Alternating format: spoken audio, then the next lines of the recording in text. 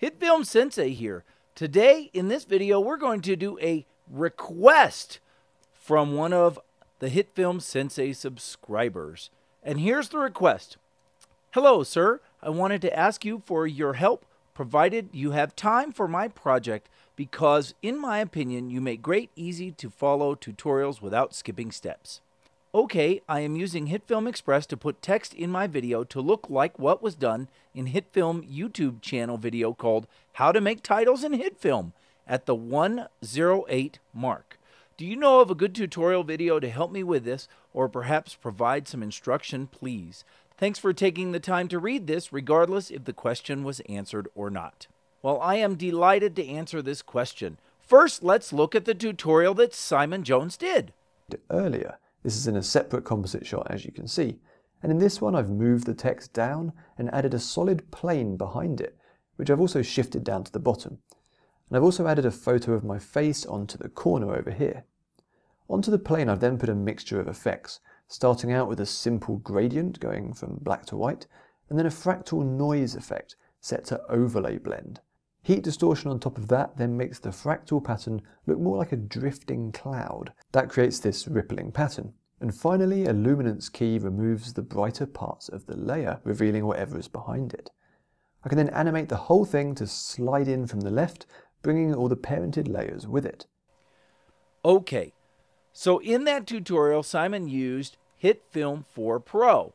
Well, the thing is that Hitfilm 4 Express can do almost everything, but not quite everything that Hitfilm 4 Pro can do in this tutorial. So we're going to do something similar, but not exactly, because we don't have all of the tools available. But we're going to fake it as best we can.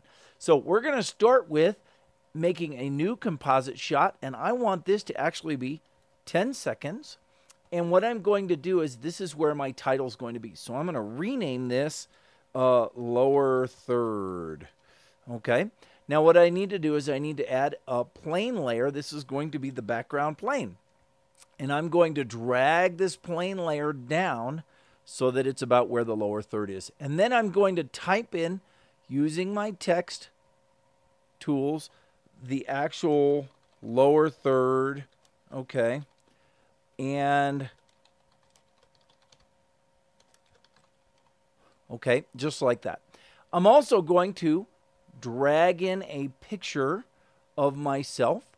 And that picture is just a little big, so I'm going to scale it down, right? Because it doesn't have to be quite so big. And yeah, that looks pretty good. I think I'm just going to use the whole picture, although you could, kind of crop that a little bit if you think you needed to, okay? All right, in the background plane, we're going to follow the steps that Simon did. We're going to start by making a color gradient effect, and we're going to drop that on there. And we actually want this to go from white to black, not that way. So we're going to flip these colors. We're going to make this one white, and we're going to make this one black. Okay, so that's a little bit more along the lines of what we were looking for. I'm going to bring the white over a little bit, and I want to bring the yeah, that'll work. Okay, then what we're going to do is we're going to add the next effect. The next effect is the fractal noise effect. So we drop that one on there, and that creates those kind of cloud looks that go by. And what I want to do is I want to actually go ahead and get those to move.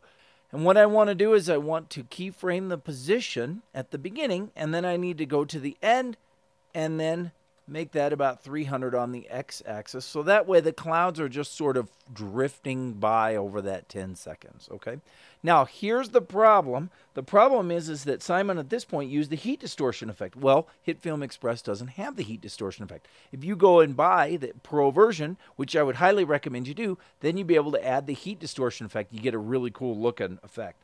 But instead, we don't have that, so I'm going to cheat, and I'm going to just use a kind of a fake substitute. I'm going to add a blur effect to those clouds, and I'm going to ramp that up to about 10, just so that it's kind of blurry. Maybe 8, it doesn't really matter. It's sort of to taste, okay? Then I'm going to add, last thing that Simon did was the Luminance Key. All right, the Luminance Key takes out all of the, in this case, it's set to key out the darker sections. But the tolerance is way too low, so I'm going to up that all the way to the highest it can be, which is about 100.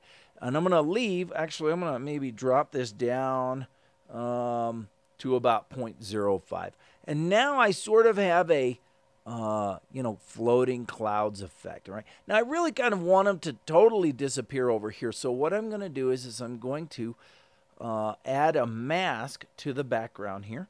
And this mask is going to be very much big enough that when I do a feather on it, it won't feather anything but this very edge right here. And the feather I want to do is going to be about, maybe 150. Okay, something fairly big enough where it feathers out and it makes it appear that those clouds are just sort of disappearing like this. You see? Yeah, that looks pretty good. Okay, now we go back out onto the editor timeline. I take my footage, I drop it on here.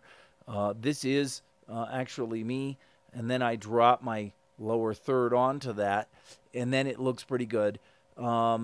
Except that I will need to make an adjustment because I didn't adjust that. So I'll just fit to frame this, and we should be good to go.